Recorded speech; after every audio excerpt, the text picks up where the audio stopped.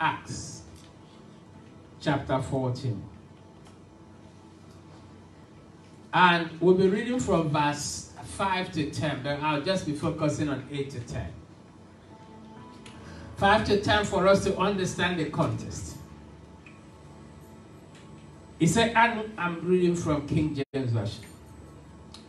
He said, and when there was an assault made both on the Gentiles and also on the Jews with their rulers to use them despitefully and to stone them, these were the apostles. They were word of faith and fled unto Lystra and Derbe, cities of Lycaonia, and unto the region that lieth round about. And there they preached the gospel. That's verse 7. And there they did what? They preached the gospel. Verse 8. And there sat a certain man at Lystra, impotent in his faith, being a cripple from his mother's womb, who never had walked. The same heard Paul speak, who steadfastly beholding him, and perceiving that he had faith to be healed, said with a loud voice, stand upright on thy feet. And he leaped and walked. You know, I just gave it a little title as a faith that can be seen. You know, Jesus mentioned in the Bible great faith, little faith. But here we're looking at faith that can be seen. That can be seen. Faith that can be seen. You know, at this point in time, the Bible recorded that the disciples scattered because there were assaults on them.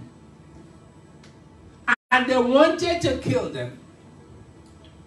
And Paul and his colleagues, his associates, the Bible says in verse 6, in verse 7, in verse 6, verse 6, they were aware of faith and fled unto Lystra and Derbe, cities of Lycaonia, and unto the region that lie round about. Verse 7, there they preached the gospel. And as they were preaching the gospel, the Bible says there was a certain man at Lystra. The Bible says he was impotent at his feet, being crippled from the mother's womb, who never had walked. The same heard Paul speak. And Paul, I believe, steadfastly beholding him, perceiving that he had faith to be healed. And Paul spoke and called him and said with a loud voice, stand upright on thy feet. And he leaped and walked. In this passage we are seeing, first of all, the Bible says that faith cometh by hearing, and hearing by the word of the Lord. You see, faith is something that can be developed as you begin to hear the word of the Lord.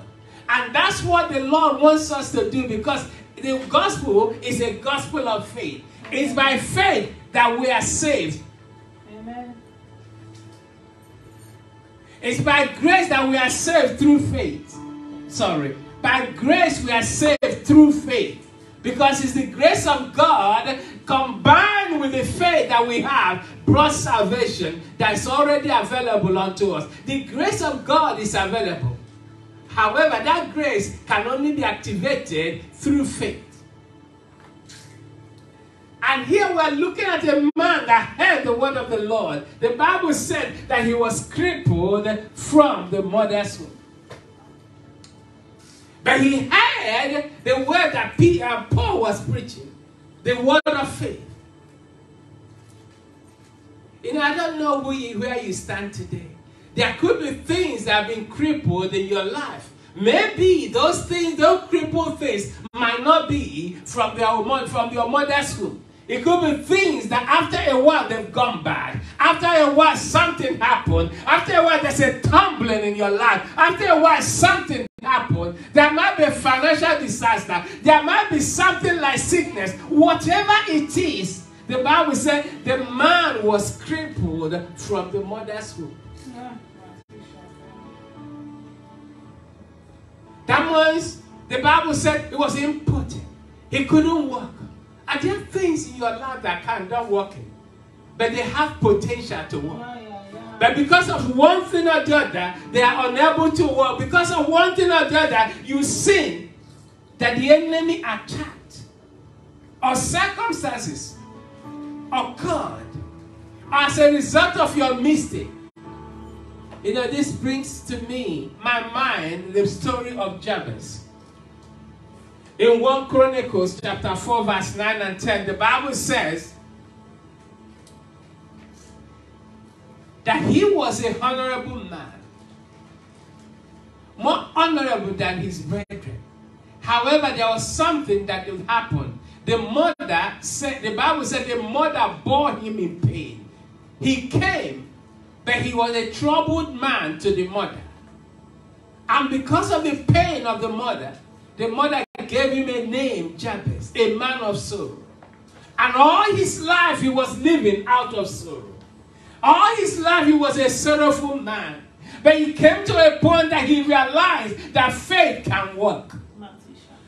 And he didn't allow anybody to see his faith. He activated his faith. He asked the Lord that you might bless me indeed. He knew what he wanted. That you might enlarge my coast. That your hand might be with me. And the Bible said that you might deliver him from evil. But the key thing I want to see there is that the last one he said that he might not be a pain to himself. That he might not be the one that will cause the failure of the faith. That his unbelief might not allow him or cause him not to receive the blessing of the Lord. But he asked the Lord for his grace. That grace is that you might bless me indeed. And the Lord, seeing his faith, the Bible said his story changed. Where are you today? I believe God wants to change our stories. He wants to change our story because many of us might say, I am not crippled. I am not impotent. I can walk. It doesn't relate to me. But there are things in your life that might have been crumbling, that is crumbling, or that is about to crumble. Faith, as we are looking at it, we can activate our faith that can cause that thing to come to the normality, to come to its original nature, to be restored, and even to be made better. Here in this passage, the Bible said, Paul, having seen the faith in that man, and shouted at him, shouted at him, and said, stand upright. And the Bible said the man heard the word because faith was already there. His faith has already been seen. You know, many times the word we preach today is a word that will activate that faith that is already in your life. The grace of God that is already in your life, they will be activated for you to know that you can always do what you think you couldn't do before. I want to look at another passage. Because in this one, I want to look at a few passages and we'll begin to make amends in what God wants to speak to us all about. I want to look at Acts chapter 3, verses 1 to 10. Acts 3. Faith that can be seen. Acts chapter 3, yes, please. Verse 1 to 10. Now Peter and John went up together to the temple at the hour of prayer, the 9th hour.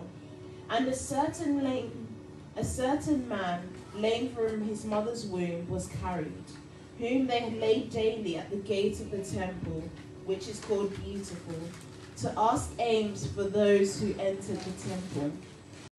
Who, seeing Peter and John about to go into the temple, asked for alms. And fixing his eyes on him with John, Peter said, look at us. So he gave them his attention, expecting to receive something from them. Then Peter said, "Silver and gold I do not have, but what I do have I give you. In the name of Jesus Christ of Nazareth, rise up and walk." And he took up his right hand and lifted him up, and immediately his feet and ankle bones received strength. So he, leaping up, stood and walked and entered the temple with them, walking, leaping, and praising God. Thank you. Stop. Let's stop at it. You see, we are looking at another story, and this story concerns Peter. The Lord used this to launch Peter and the other disciples into ministry. After having encountered the falling of the anointing, the Pentecost, the falling of the Holy Ghost upon them, and many people having been converted, empowered to walk in the power of God. And this was the second miracle that we can see in the life of Peter after Acts chapter 2, the falling of the anointing, the falling of the Holy Ghost upon them. The Bible said as they were walking into the temple, they saw a man also that has been crippled from the womb. And the man had always been there begging for alms for many years. Up to 40 years or thereabout, isn't it? And the Bible recorded that the man saw Peter and John and was asking for money. But the interesting thing was that Peter said, they said to the man, "Silver and gold have we none, but what we have we give unto thee." You know, there's something I want you to pay attention to. In verse 5, in verse 4, and Peter, fastening his eyes upon him with John, said, "Look on us. Look on us." I don't know how long that look on us was for. He said, "Look on us. See the light of God in our eyes. See the power of God in our eyes. See, we are carriers of the anointing. We are carriers of the power of God. Look on us." You will see something different. You will see a change in your life. In that verse, it said, "Look on us." Verse 5 said, "And he gave heed," the man gave heed unto them, expecting to receive something of them. The man connected to them, but he was still expecting to receive something. But the Bible didn't say he was expecting money any longer. He was seeing the power of God in action. There was an anointing of God. The power of God is changing, reconnecting, talking to the man that was crippled. The man was looking. And Peter and John were looking at the man. He said, "Look at us. Don't move." You know, it reminds me when Peter saw Jesus walking on the water. And Peter said, "If it is you, cause me to come. Cause me to walk on the water." And Jesus said, "Yes, come." His eyes was on Jesus. And as his eyes was on Jesus, he was walking. As the eyes of this crippled man were on Peter and John, he was looking at them. But Peter, the Bible said, he saw the boisterous storm. He looked and saw the storm, and he noticed that his faith has gone. The Bible said, he shouted, "Master, save me." Because his eyes left Jesus. And here, the Bible said, Peter and John said, "Look on us." And verse 5 said, he gave heed unto them, expecting to receive something of them. What is it that you are after? I believe, looking at this passage, The Bible said, as he gave heed unto the expecting to receive something of them. What was he expecting? I believe he was no longer expecting money. He was expecting something greater, something bigger, something higher, something more powerful than money.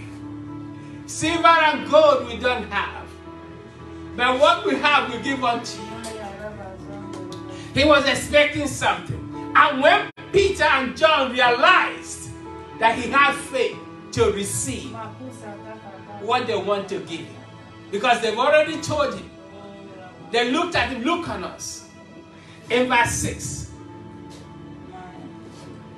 Peter said, silver and gold have I none, but as I have, but such as I have, give I thee.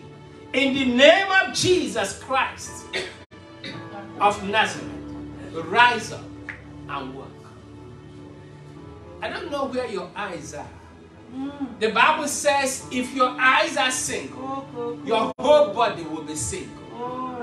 But if your eyes are double or dark, your body will full of darkness. If you are single and looking unto Jesus, the author and finisher of your faith, you will see light coming to your own body. You will see the light of God emanating from the throne room of grace. The Bible says that God is light. In him there is no darkness. What we need is light to disperse darkness. The Bible said they lifted the man up.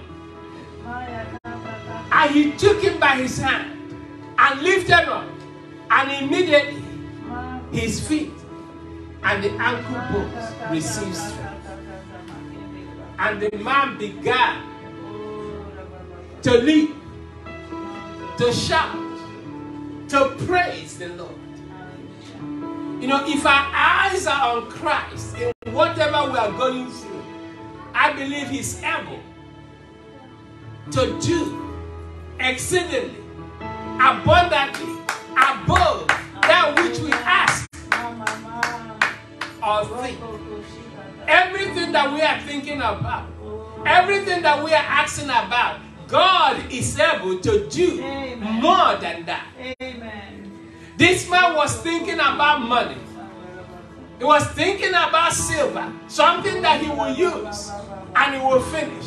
And God was ready to give him something that will cause him to be a giver of silver, a giver of the things that he was after. He was looking for silver and gold. He was looking for coins, bronze, or whatever it might be at that time. Peter says, silver and gold we don't have, but such we have we give unto you. In the name of Jesus, many of us will rise up from wherever we are. Even those watching us, you will rise up today. Because the Bible, in this we see the two men of God speaking to those men because they saw their faith. How is your faith today? Begin to receive that faith that will cause you to move higher. Let's look at another passage before we go into other things. The next passage we want to look at is Luke chapter 5. Luke chapter 5. Luke chapter 5. We might not read it. From verse 17 to verse 20. Or let me just read it. Let me rush it. He said, and it came to pass on a certain day, as he was teaching, that this is Jesus himself, that there were Pharisees and doctors of the law sitting by, and they were come out of every town of Galilee and Judea and Jerusalem, and the power of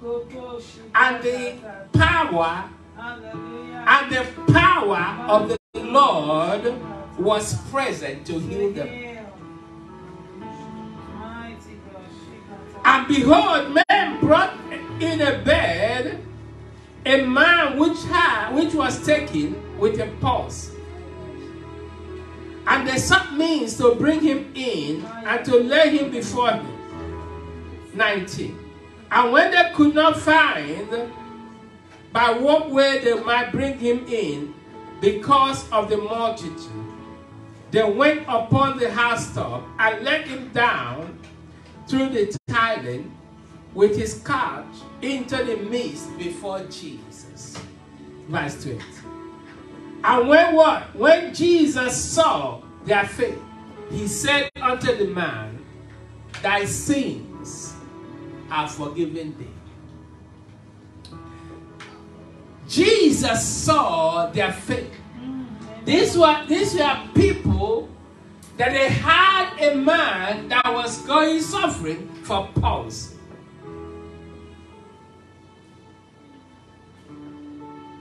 And Jesus, the man could not see how they could penetrate and move through to enter, to break the barrier that was before them. And they realized they could go through the top. And the Bible said they opened the rooftop. They created an opening and dropped the man in the midst where Jesus was. And the Bible says that Jesus saw their faith. Amen. And he spoke to the man and said, thy faith, thy sins are forgiven. I don't want us to go into whether it was because the man was sinful that caused the sickness. Because even in John chapter 9 or thereabout, when Jesus healed, people were asking, was it because of the sin? But Jesus said it was for the glory of God to be made manifest. But what we're looking at here is that Jesus saw their faith. And as a result, the Bible said he forgave the man's sin. And I believe he instructed the man not to sin again.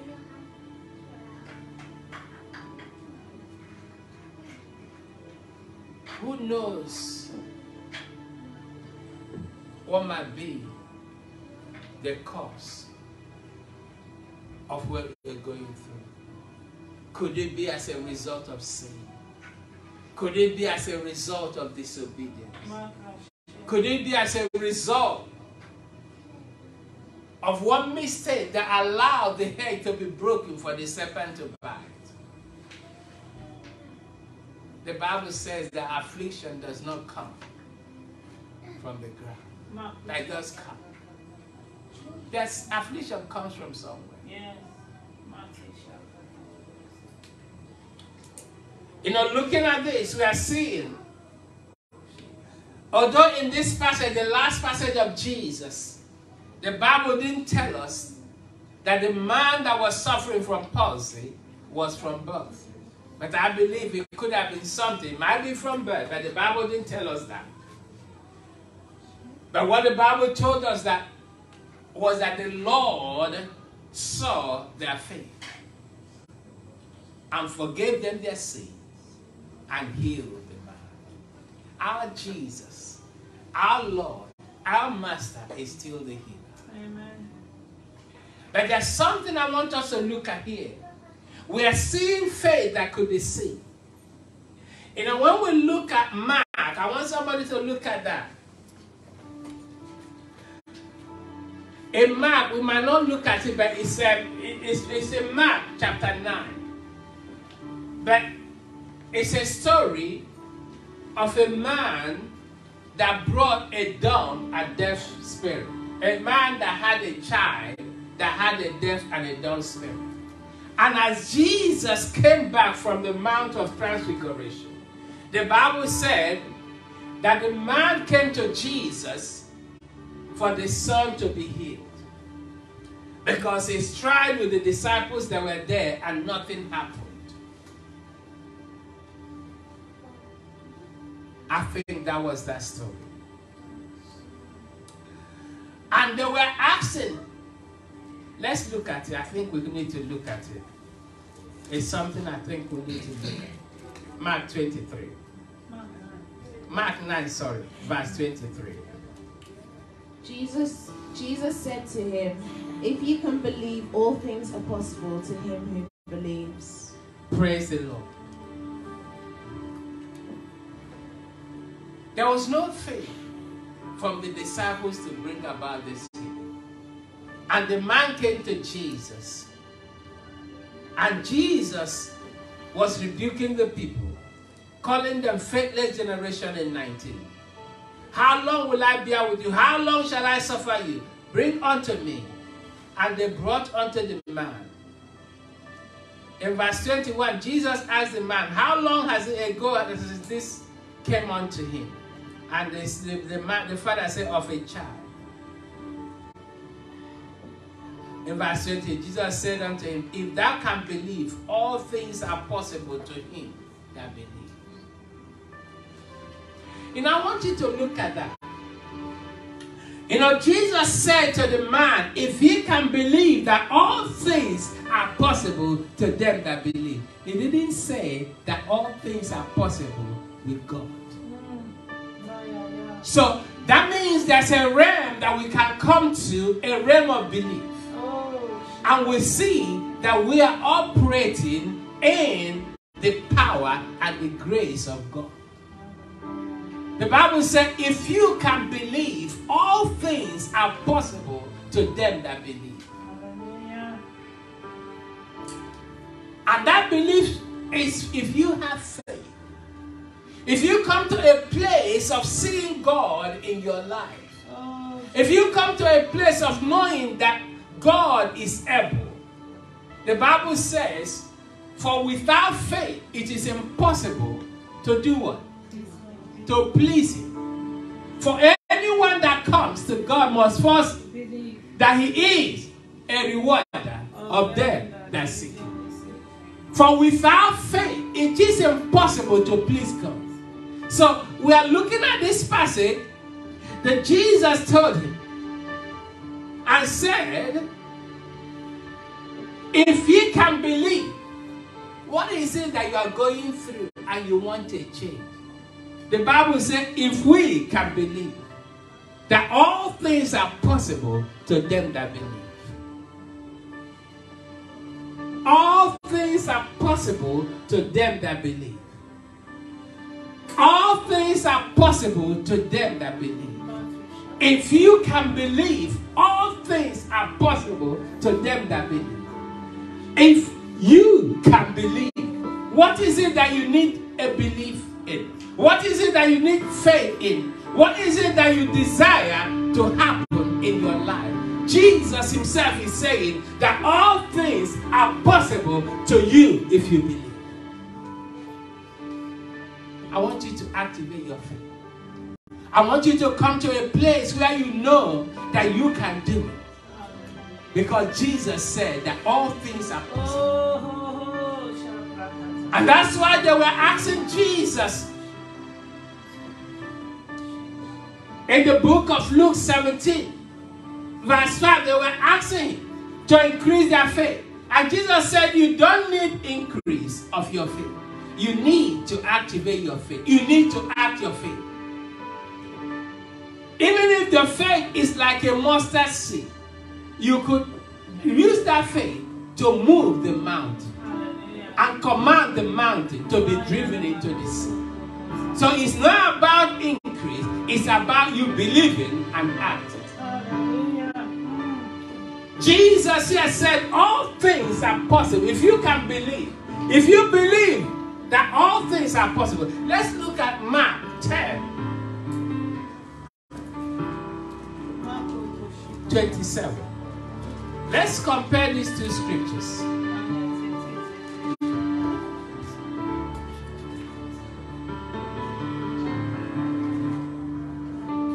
Mark 10:27. Yes, please. But Jesus looked at them and said, with men it is impossible, but not with God. For with God all things are possible. You see, here they're looking at someone that can enter eternal life. Someone that can partake. Someone that can achieve what only God can do. And Jesus said, without the God factor in it,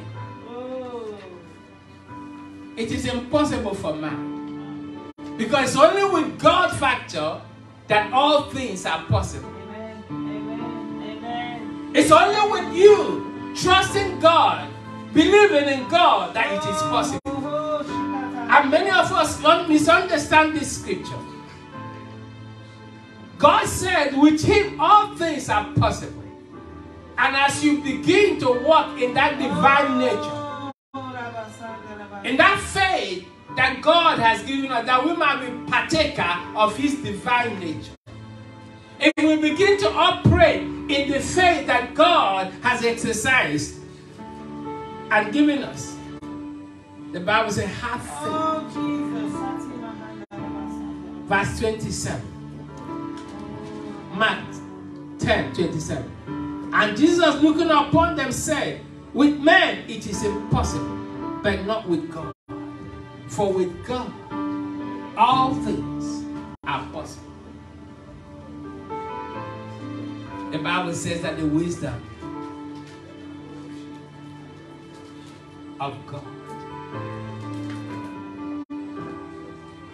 the wisdom of God is past finding. Oh,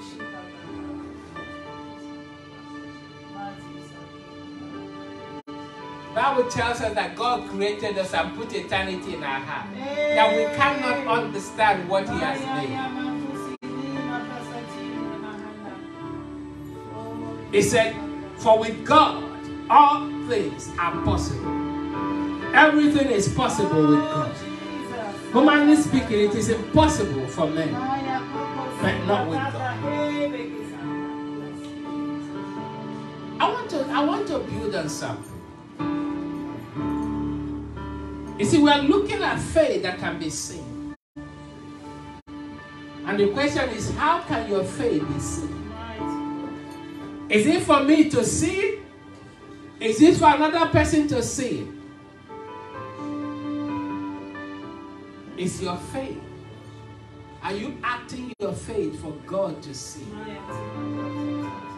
Because we saw the men that saw the faith. They didn't see the faith in their own person. They saw it in the glory. They saw the faith in the anointing. In that of Acts chapter 14, the Bible said Paul perceived there was a gift that was operating there. He was operating in the gift of the discernment of the Spirit. He was operating in that gift to discern, to perceive that he had faith. And as he was operating in that, he operated in the gift of working of miracles, having seen that faith was in action. Because faith is something you build upon others. In the book of 2 Peter 1 verse 5, the Bible says, adding your faith to these promises is the faith that you add. Faith is the baseline to which you add other things. Let's look at that 2 Peter 1 5. You add virtue of goodness and some others. 2 Peter 1 5. Can somebody help me? But also for this very reason, giving all diligence, add to your faith virtue, to virtue knowledge. And to knowledge, them. And to knowledge self-control, to self-control just perseverance. So 5. Praise the Lord. You see, faith is it is the baseline to add other things to. Because we are justified by faith. We walk by faith. We live by faith. Everything we do, we are saved by faith. Everything we do is by faith. To come to God, you have to come to him by faith. And that's why there he says, add looking at the promises of God, add to your faith goodness or virtue. Add to that goodness knowledge, self-control. Begin to build on your faith. Because your faith can only grow as you exercise it. As you continue to hear the word and begin to exercise it. And I want to add something. Since we're in Peter, in 1 Peter 1 verse 5, it tells us something about faith. If someone has it, there's something I want us to see about faith. 1 Peter 1 5. It's 5 5. 1 Peter 1 verse 5. Yes, please. Who are kept by the power of God through faith for salvation, ready to be revealed in the last time. Praise the Lord. You know, whatever you are going through, the only power that keeps you is the faith that you have that God is there. Hallelujah. So we are kept by the power of God through faith unto salvation, until the time of our salvation. It's the faith that we have that the power of God is active, is available, that keeps us. That maybe I didn't explain it well, but let me look at Hebrews 11:27. Let's see what Moses did. Hebrews 11:27. Verse 27. By faith he forsook Egypt, not fearing the wrath of the king, for he endured as seeing him who is invisible. Praise the Lord. You see, I was looking at this scripture and I saw that there are things that will cause you to be fearless in your life. It's the faith that God is working with you. Yes. It's the faith of knowing that the Almighty God, the invisible one, is working with you. The Bible says, by faith, that Moses forsook Egypt and all that it has to offer. The Bible says he never feared the wrath of the king. He wasn't afraid that the king was after him. He wasn't afraid that the king can send and get him from Midian. But the Bible said he recognized the invisibility, but the power of that invisible God going with him. You know, when you are going with an invisible God, you become invisible to others. When you are walking with invisible God, you become invisible to people around you. And you know that around you no one can see you because you become untouchable, touch not. Like Laban that was going to destroy Jacob, to take back his children and take back all that Jacob had and send Jacob home empty. And the Lord warned him, mind you, make sure you say nothing good or bad to that person. Just be aware that you become neutral. Because if you say anything good or you say anything bad, you are in trouble. Just go, look at them and turn back. Touch not. So by faith, Moses forsook Egypt, not fearing the wrath of the king. Because he believed, he saw the invisible God, the presence of the Lord going with him.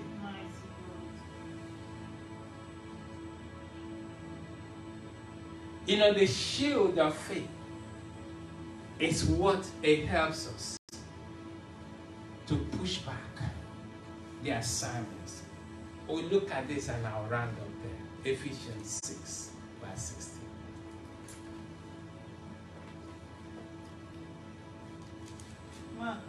Ephesians 6, verse 16.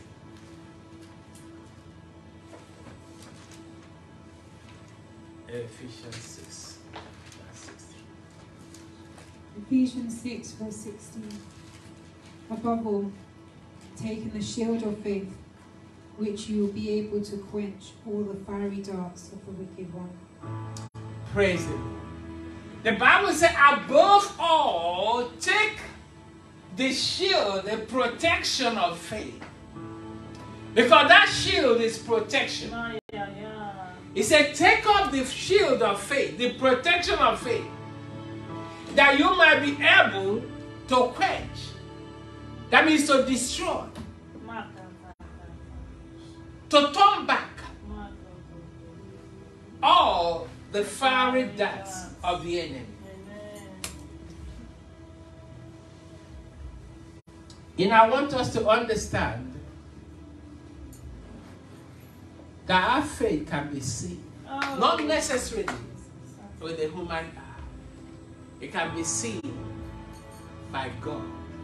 God knows when you are in faith to receive what you are looking for. And God knows that sometimes you need to act that faith. And that's why Jesus said, even if you have a little, begin to act that faith. Oh, Jesus. Begin to move it. Begin to command the mountain to move and be thrown into the sea. Somebody might ask today,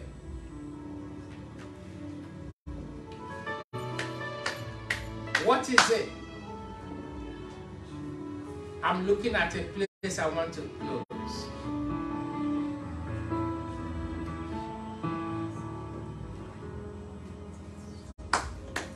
The last scripture I want to use to close, Ephesians 2 verse 8. The Bible says, for by grace you are saved through faith. And that's not of yourself, it is the gift of God. You know, there are many of us today, whatever it is that you are looking up to God to save you from, Oh, Jesus. it's by the grace of God. Paul was a man that cried unto the Lord Jesus. He said, 3 times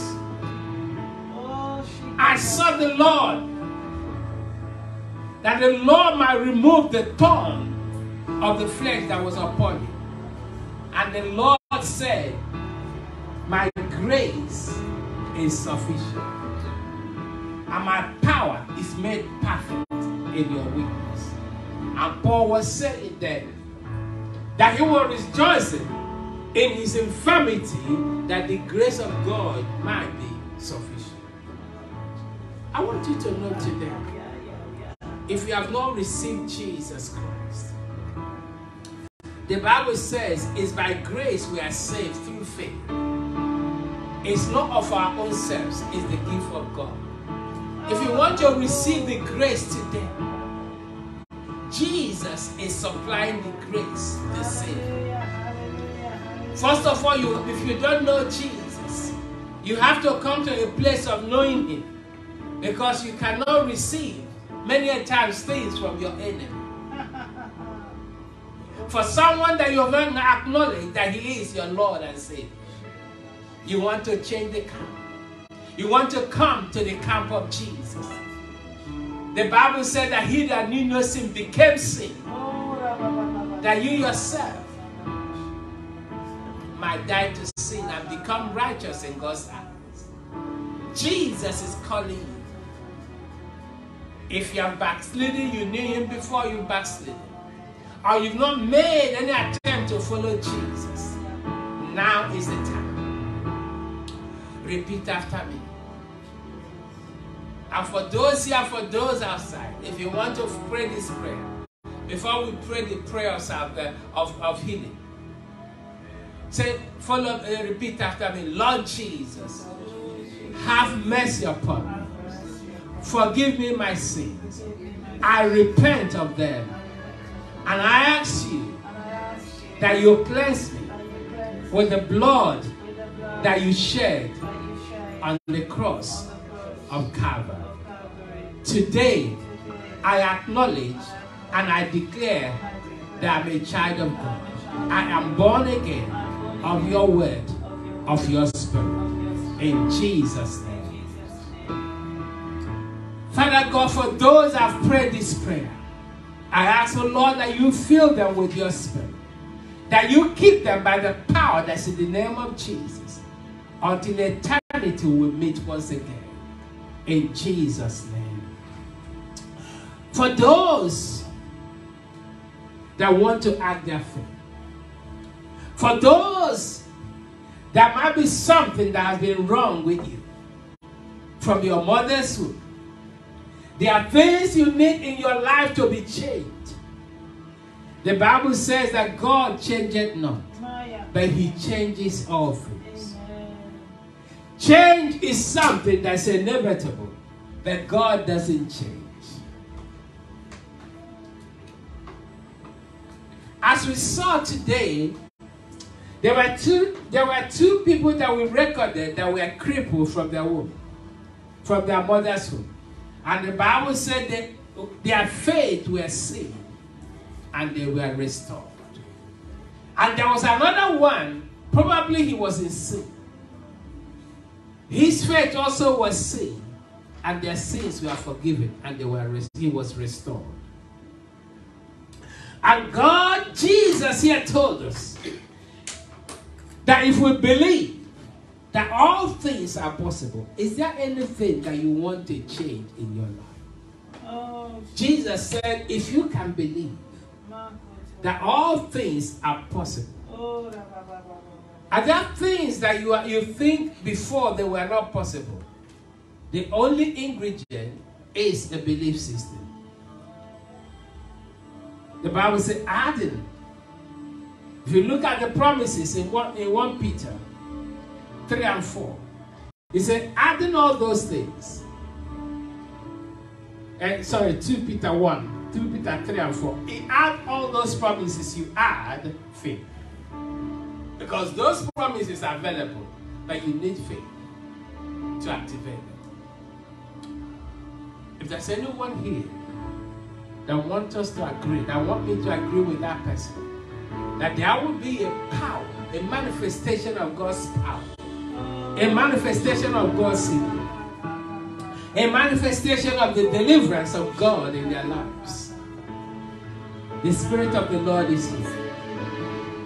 God is here to bring about deliverance.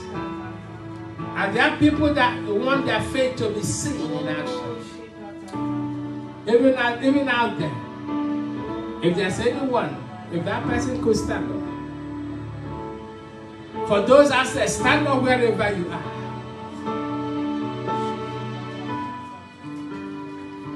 Lord Jesus.